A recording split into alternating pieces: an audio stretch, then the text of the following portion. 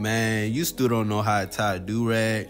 Well, I'm going to show you how to tie a do-rag in under 60 seconds. I'm going to show you how to do something I like to call the thug tie. So you're going to start off by placing the do-rag on your head. Once you place the do-rag on your head, you're going to take the two ends, wrap it around on both sides.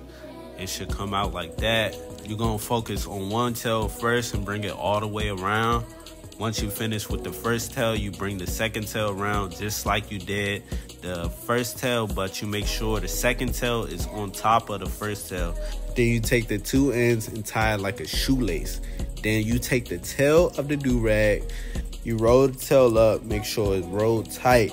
You're going to take the tail and tie it into a knot. And I call this the thug tie, you feel what I'm saying? It's just a little cool little way, under 60 seconds. Like I said, thank y'all for watching.